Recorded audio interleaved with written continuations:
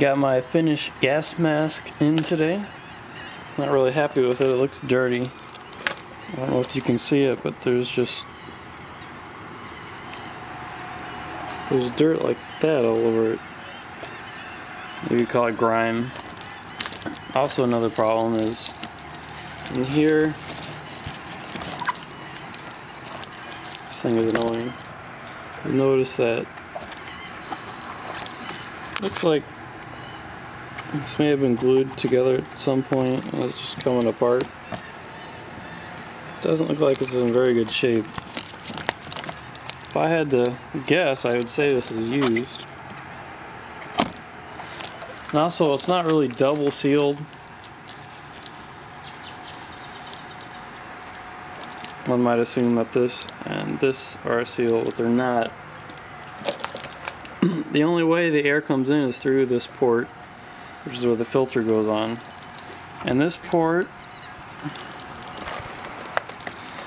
it comes in through here and actually comes in, it's shuttled to the eyepieces. The only place the air comes in is through a little hole here. So the air comes in and up here. That's basically a defogger. So air from the outside, it gets shottled up here.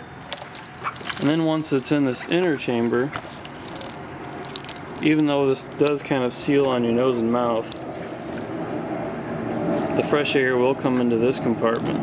And when you suck in, these are one-way valves. The air comes in from this chamber.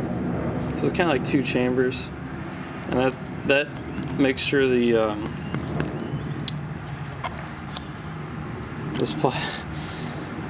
this plastic here doesn't fog up.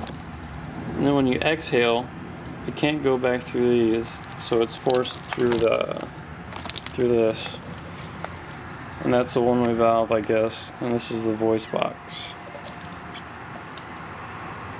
I'd say it's I guess I won't say it's of better quality because it's falling apart apparently. But it definitely has more features than the Israeli civilian model mask.